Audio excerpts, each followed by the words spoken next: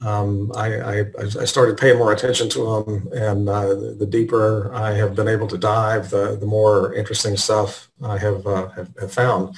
So I hope after listening to me, you will agree. And these are focused on certainly the Prexies and local letter uses of that issue. First, I want to start off with what exactly is a local letter. I think most people probably are very familiar with that, but it's basically a subcategory of first-class mail. There are two main categories. There's carrier office mail and there's non-carrier office mail. Fairly self-explanatory. Carrier office mail was delivered by a mail carrier within the service area of the post office at which it was mailed. Non-carrier office mail was dropped off and picked up at the post office, typically at a post office box, and there was no service provided by a mail carrier. What about rates and lengths of time that this service was available?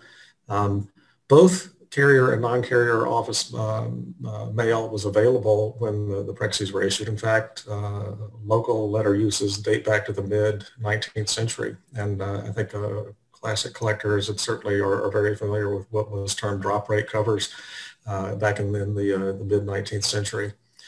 As far as rates are concerned, the rate for local delivery at a non-carrier office at the outset of the Prexie era in 1938 was a penny per ounce. That rate was increased in 1952 to 2 cents, and then again in 1958 on August 1st to 3 cents. And non-carrier office service was abolished in 1968, well after we typically see Prexies in use.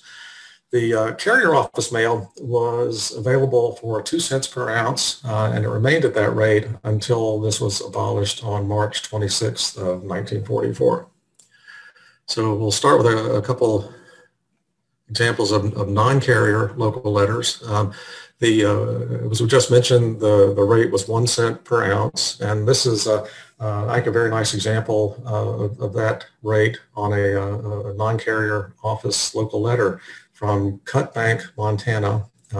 It has a lot of the features you typically see and like to see on a non-carrier cover. It has a machine cancel with a date and time in the dial. It's addressed to, it's a very minimal address, Ingram family in the city, and it also has their box number, which is nice, box 651. Cut Bank is a very small town, about 30 miles just south of the Canadian border. So this is a nice example of the non-carrier local letter rate. Here are two examples of the 2 cent per ounce rate, and as we mentioned, this was increased to 2 cents per ounce from a penny in 1952. As you get into the 2 cent era, I think they get a little bit more difficult to find. Both of these are from the Pacific Northwest. The one on the left is from Staten, Oregon. Staten is a small town about 12 miles outside of Salem, Oregon.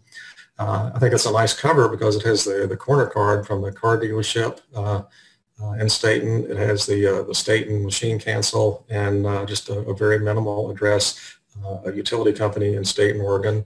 The one on the right was in Steve Suffolk's collection. It is a 2 cent per ounce non-carrier local letter rate used in Entiat, Washington, which is also a very small town in the state of Washington. It's about midway between Seattle and Spokane. And again, notice the address is very minimal, which is typical on a lot of these non-carrier office uses. This service was also available in American possessions and territories, and here are two examples. The one on the bottom left is a non-carrier rate used in St. Croix. Some people might know that Dr. Thetford was a philatelist, and it's not terribly difficult to find things either addressed to him or mailed from him. But this is certainly a nice, legitimate example used in St. Croix in 1941. The one on the right is from Lanai City, Hawaii. That's a 1 cent per ounce non-carrier local letter rate in Lanai City. And Lanai is a very small island off the coast of Maui. And sort of a sidebar to that is John Dole of Dole pineapple plantation fame made his home there for a while. And Lanai City was actually built to house and service the employees of the Dole pineapple plantations.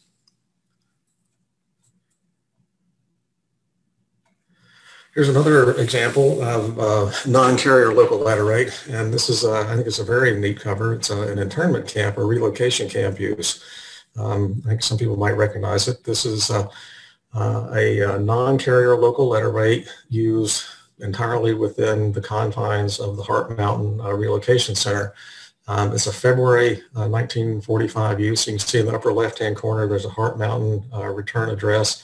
There's a nice dated Heart Mountain machine cancel, and it's addressed to Community Christian Church, Block 22 Local.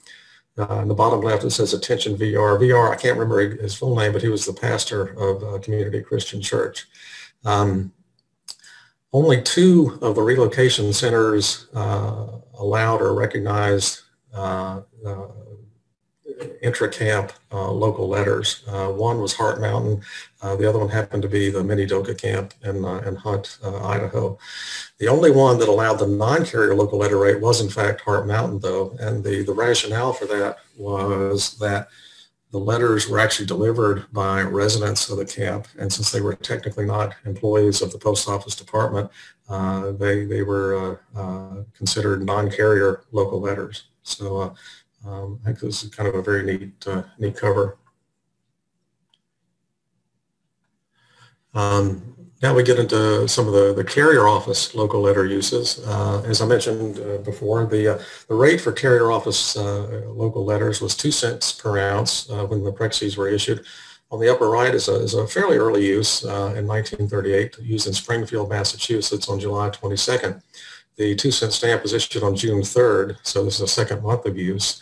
On the bottom left is a 2-cent horizontal coil line pair that pays double the local letter rate used within the service area of the Seattle post office.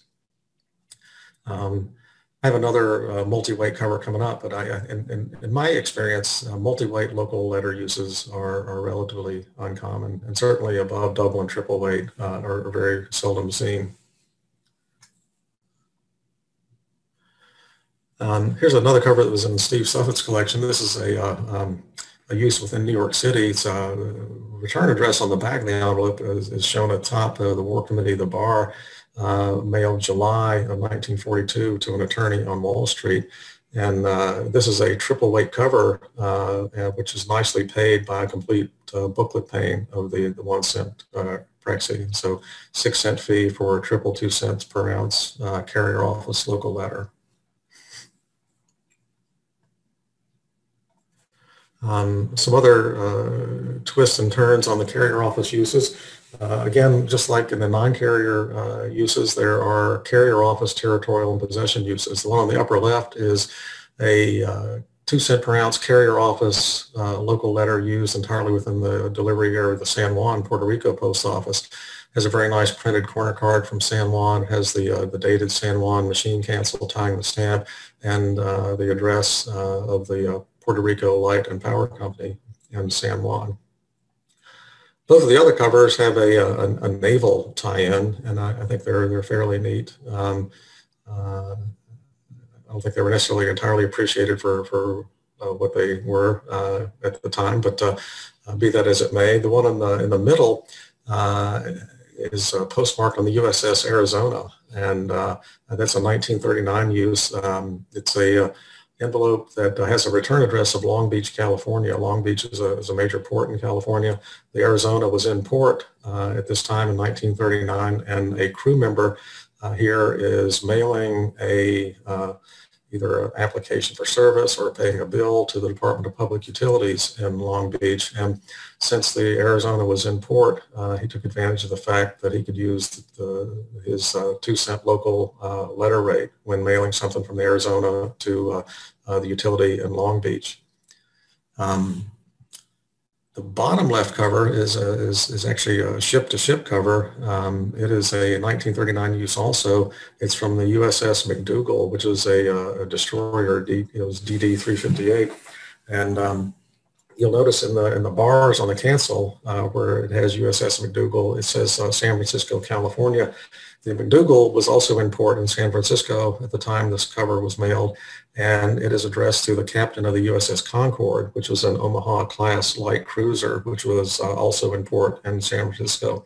And this was not used as official mail, but this was transmitted as a 2-cent per ounce carrier office local letter between the USS McDougall and the USS Concord while they were both in port in San Francisco. Another carrier office local use, I think this is a very neat cover as well. This is a December 1942 use, and I think all the features on this are kind of interesting. The corner card is Cameron and Johnstone, which is a public accounting firm, or was a public accounting firm in Honolulu.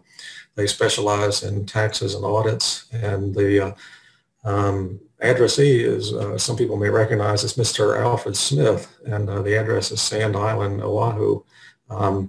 Alfred Smith is one half of the family of Alfred and Susan Smith, both of whom were naturalized American citizens and of German ancestry. And they were both arrested on December 8th, 1941 for their vocal support of Nazi Germany. And both were initially interned on Sand Island, which was a U.S. Army internment camp. And the interesting thing about Sand Island is it is an island. It's right at the mouth of the Honolulu harbor, and it's located entirely within the city limits of Honolulu. And therefore, this cover from Honolulu, mailed at Honolulu to Sand Island, was all within the service area of the Honolulu post office. It was censored, obviously, by the censor tape and the civil censorship hand stamp there, and delivered to Mr. Smith over on Sand Island. So this is a 2-cent per ounce carrier office local use from a public accounting firm to an interned citizen on Sand Island. And I just think this is a fascinating cover. There are a number of covers to Alfred and Susan, between Alfred and Susan at various internment camps, and I think it was a fascinating correspondence, and they both ended up being paroled in, I think, November of 43. Some other examples of carrier office mail. The one on the upper left is a bisected 4-cent stamp used in Pittsburgh in 1942 to Pittsburgh. It's tied by a machine cancel, and you might, this is actually a sealed envelope. You might question whether this is overpayment of a third-class rate, and certainly I can't prove that with any degree of certainty. But my usual answer is if somebody went to the trouble to cut a 4-cent stamp in half, I think they probably would have cut a 3-cent stamp in half instead. But be that as it may. The other one is nice. It specifies first-class mail, and it's used entirely within the borough of Brooklyn. It has a nice Brooklyn corner card, Brooklyn cancellation, and Brooklyn address. And that was in June 1938, also a very early use, 12 days after the stamp was issued.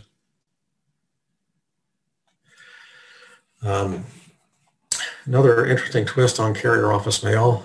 This is a 2-cent per ounce carrier office letter that actually originated in Valparaiso, Chile. And as hard as that is to believe, it was actually transmitted, I believe, either in a bag or under separate cover or a batch of other letters originating in Chile.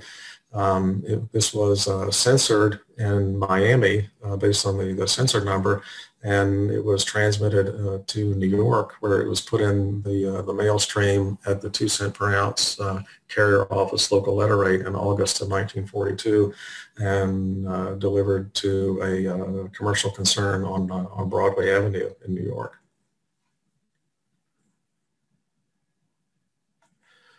Now here's another cover. It takes us back to the relocation centers. This is a carrier office local letter.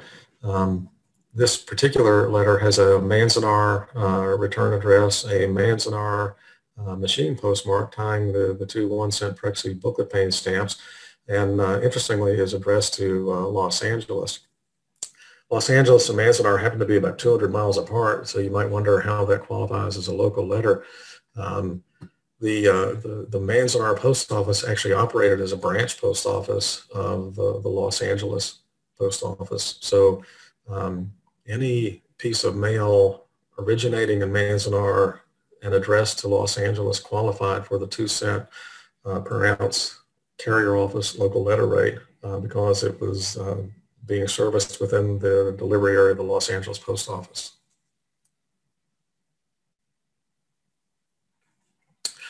Here's a little overview or summary on internment camp or relocation camp uses.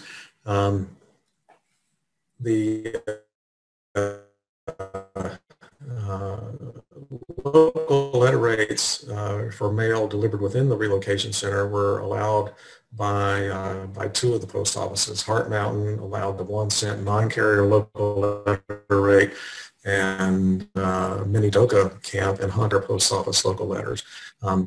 When the carrier post office rate was eliminated on March 26, 1944, the folks up in Minidoka and Hunt had to frank their covers with or letters with 3 cents of postage.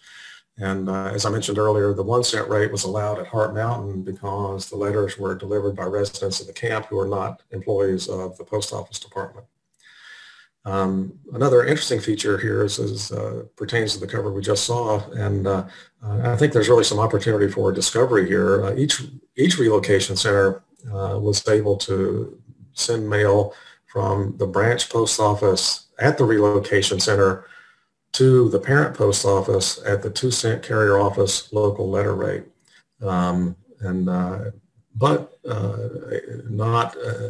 Examples of uses in each case have not been found. Probably about half of the camps have been found represented in that fashion.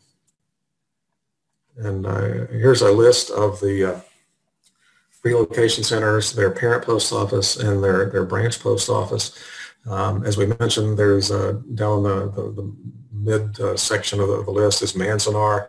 The branch post office was named Manzanar, and their parent post office was Los Angeles. There should be 2-cent per ounce carrier office letter rate uses from each of these post offices if mail was sent from the branch office to the parent office during the time that these relocation centers were in use. But again, examples have not been discovered from each place, and so I think that's a place where there's some room for future finds and discovery.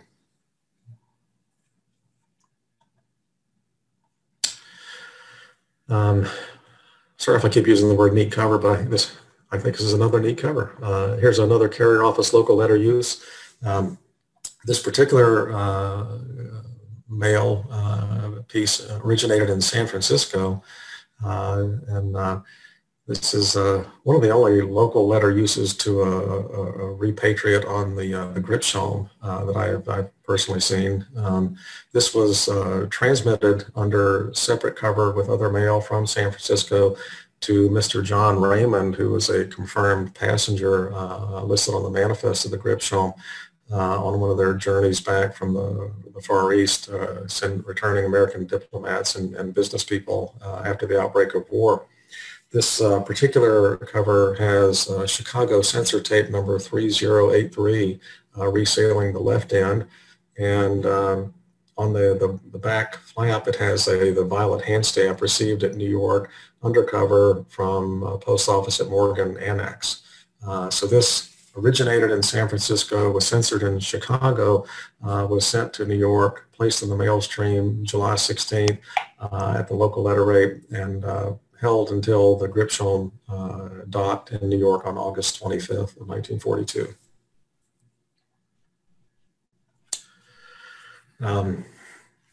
These are not the prettiest covers, but I think they're fascinating. These are carrier office local letters. You'll notice they're both franked with a 3-cent horizontal coil. They're both on the same sort of printed type stationery. And I want to just point out a couple of these features and advance to the next slide. They both have the corner card of the United War and Community Chest, which is a charity organization. And this particular branch was located in Newark, New Jersey. This happens to be one of the sort of the precursors of what we know as the United Way today. Both of these were used in Newark, and both of them actually addressed in Newark. The other one, on the upper left, has a typed Newark address. The one on the bottom right has a faded pencil address to Mr. Charles Morris on Center Street in Newark, New Jersey. They also both have this printed red endorsement for local mailing only at the 2-cent rate. And we'll go to the next slide, which explains some of the story. This was an enclosure in one of the covers that I was able to find. And the story here, and this is probably the only time you'll ever see a 3-cent stamp legitimately paying the 2-cent local letter rate. As I mentioned, the United War and Community Chest was a charity organization, and they were performing a fundraising effort at this time. The Pavey Envelope Company printed 50,000 number 10 envelopes for use in this fundraising drive, each with the corner card there that we saw on the previous slide. And 15,000 of those were to be earmarked for local use within the Newark Post Office, the other 35,000 for regional use. By an error, 3-cent stamps were put on all the envelopes, including the ones for local use. So that meant that 15,000 pennies too much in postage were used, and that was a $150 hit on their fundraiser just to get things started. So what they did to rectify this was they went back to the post office department and they graciously agreed to refund $150 to the charity, but the envelopes had to be printed for local use only in red below the stamp. And that's what we see on these both these covers. They have the 3-cent horizontal coil that was put on by mistake. This endorsement was put on, printed on the envelopes after the envelope was franked and then mailed as part of their fundraising drive. And this one in 43 and this one in January of 1944. I think it's kind of interesting that this is typed on paper company stationery, but for whatever that's worth. But it's a contemporary account of the incident. This is a infrequently, well, seldom seen use. This is a privately carried local letter. This is a envelope that was a proprietary envelope of the Galloway West Company, which is a dairy concern in Amherst, Wisconsin, which had a carrier post office. And the way this worked was the Galloway West Company had their own envelopes that they franked with a 2-cent stamp. They canceled with their own device in ink. And they use their envelopes to deliver on their delivery trucks to the dairy farmers payment for their milk and butter fat. And they also would communicate test results for the percent butter fat and whatnot that they did with the dairy farmers. You can see the return address over here of the Galloway West Company. This particular farmer was Fred Shanklin, and this was a May 1943 usage. And I want to go back to the next slide here. These were the enclosures in this particular cover. This slip on the left refers to the average butterfat content of the material that they were transporting. And this is an actual test sheet for the butterfat content, I suppose, used by the Amherst West Company. And if anybody wants to do any additional reading, this particular cover was written up by Terry Krasinski in the March 2018 issue of the United States Specialist. And Bill DiPaolo also mentions a cover from this same correspondence in the book, The Prexie Era, which was published by the APS. And I think it's kind of a fascinating example, really. And I've seen very few examples of privately carried local letters.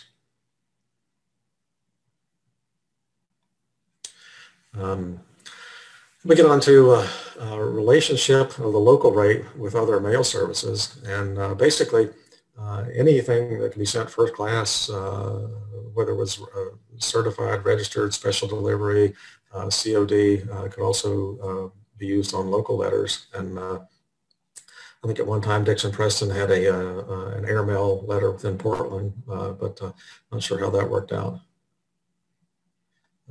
Here's a example of a registered local letter. This particular fee structure is 2 cents per ounce local letter rate and 15 cents minimum registry.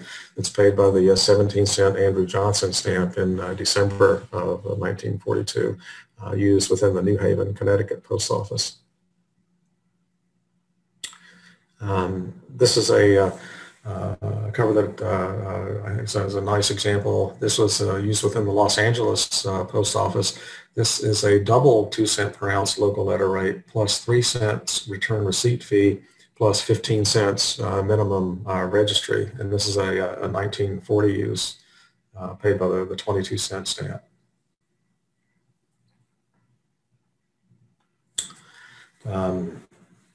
Here's a special delivery of a local letter. This has a single 12-cent stamp, and there's a little bit more interest to this than perhaps meets the eye. The fee here is a 2 cent per ounce local letter plus 10-cent special delivery fee, but you'll notice this was mailed by Western Union. It has a San Francisco return address, and just under the window on the bottom right, you can see the San Francisco, California part of the address. And this really was an attempt by Western Union to deal with a strike that went on for 3.5 months by the San Francisco local of the American Communications Association in late 1939, which is the only time you'll see this particular use around. And the messengers were not delivering the mail because their telegrams because of their strike. So Western Union tried to get around that by using the Post Office Department special delivery service to deliver their mail. And you can see the October 1939 special delivery cancellation on the back of the envelope. Here's another special delivery use, this one in New York. This is a double 2 cent per ounce local letter use at a carrier office with 10 cents special delivery fee in March of 1940 by someone answering a help wanted ad in the New York Times. So a nice, interesting cover, and a pretty seldom seen use of certainly the 14-cent stamp. Another 14-cent use, this one within the Columbia, South Carolina post office.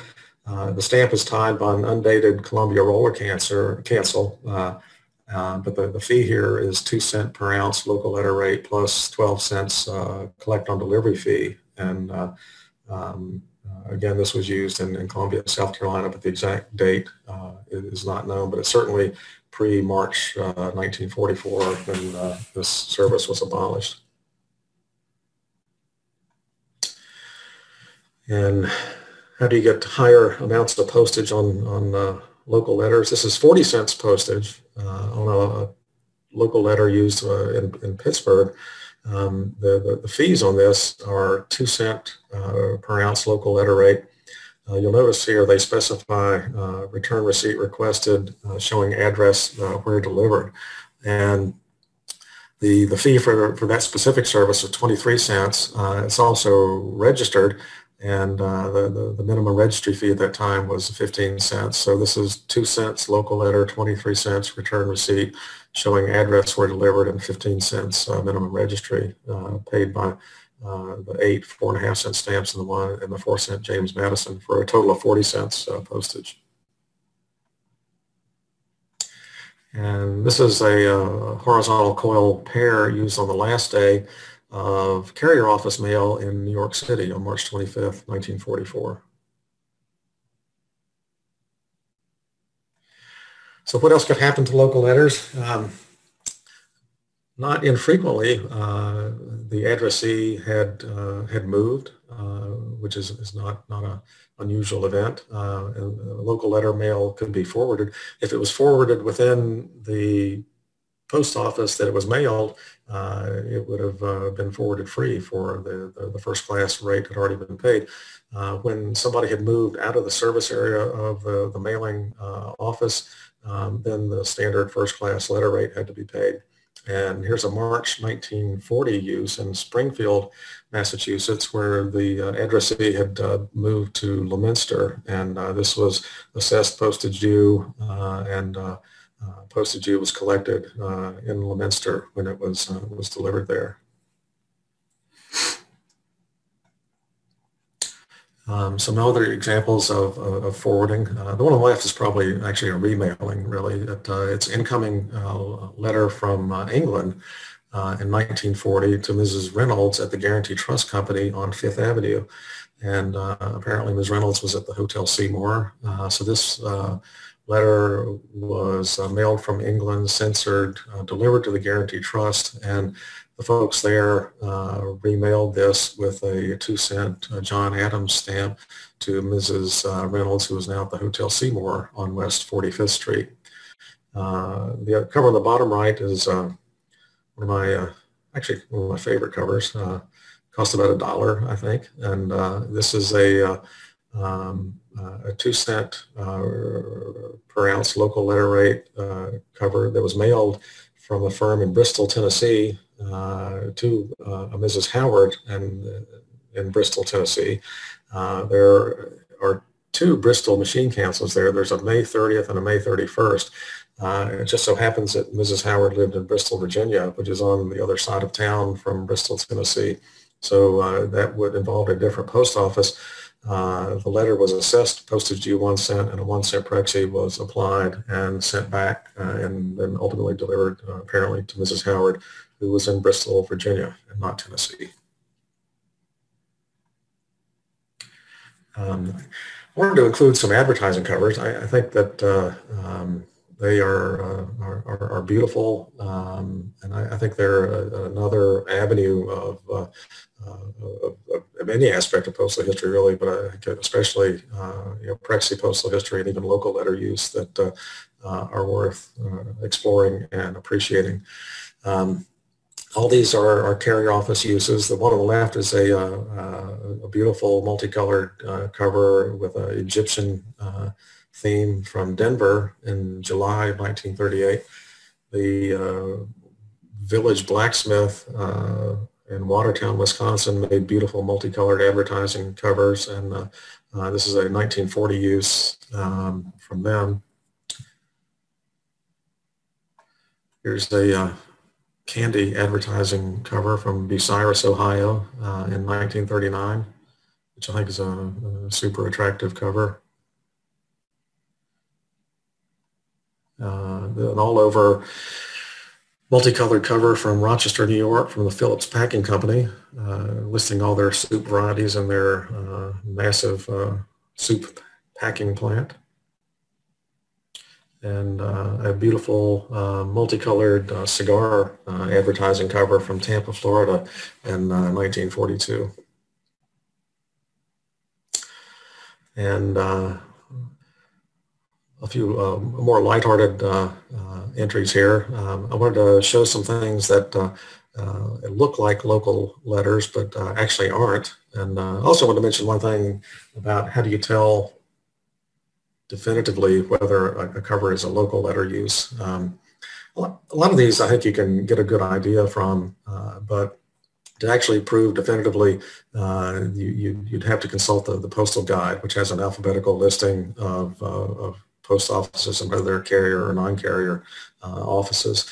But again, back to these covers, these are covers that at first glance look like local letter uses, but they're not. The one on the bottom left has a cute San Francisco return address. It has a San Francisco machine cancel, and it's addressed in a typical fashion for a local letter use, just Miss King city. So it is a a geographically local letter, but certainly not meet the criteria for a postal local letter. And you'll notice the date is 1952, which is 8 years after the carrier office local letter use was abolished. The one on the right is from Lincoln, Nebraska. Similar situation, has a Lincoln, Nebraska return address, has a Lincoln, Nebraska machine cancel and address to a city address. The keys here are this is an unsealed envelope, and it has an undated cancel, which is typical third-class mail, which is this actually represents. Here's another not quite local letter. Again, geographically, it certainly is. It's got a Monroe, Louisiana return address. It has a Monroe pre-cancel, and it's addressed to a city address. The key here is both the pre-cancel and the endorsement of Section 562 PLNR, which indicates bulk rate third-class mail use.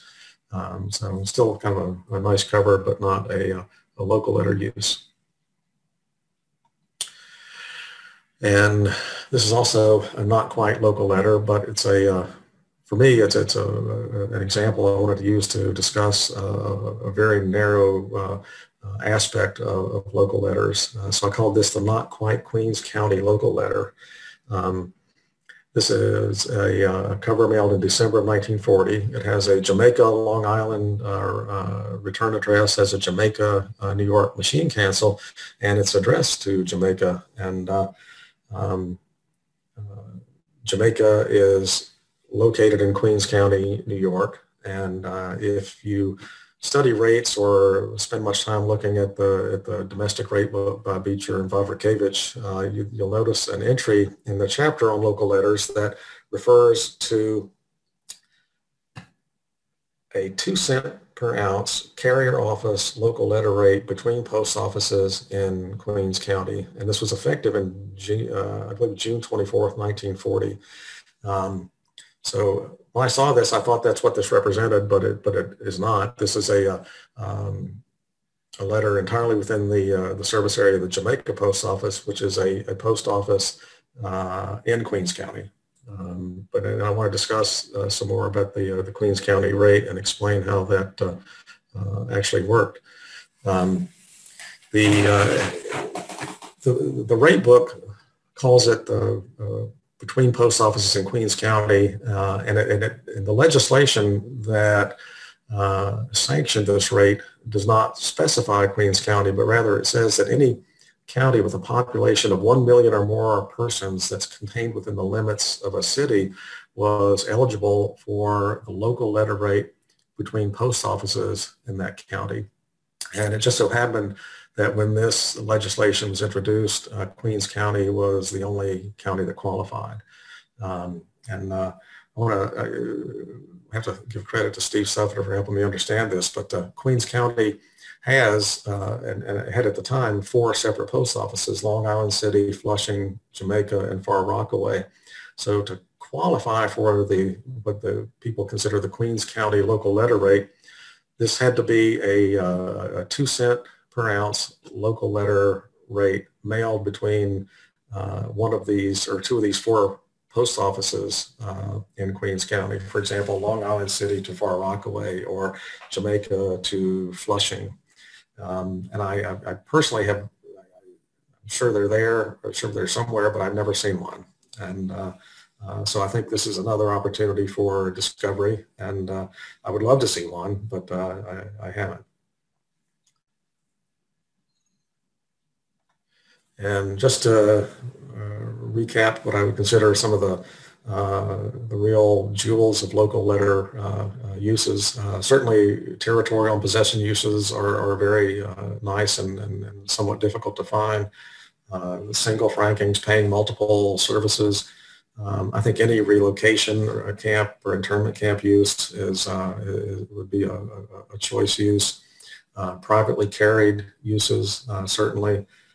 Any post August 1st, 1958 rate change, frank with a Prexie, or honestly any stamp for that matter, paying a local letter rate at a non-carrier post office after August 1st, 1958 would be a real jewel. And Like we just mentioned, anything used between the various post offices in Queens County paying the 2 cent per ounce local letter rate, I think would be a real fascinating usage. And that's all I have.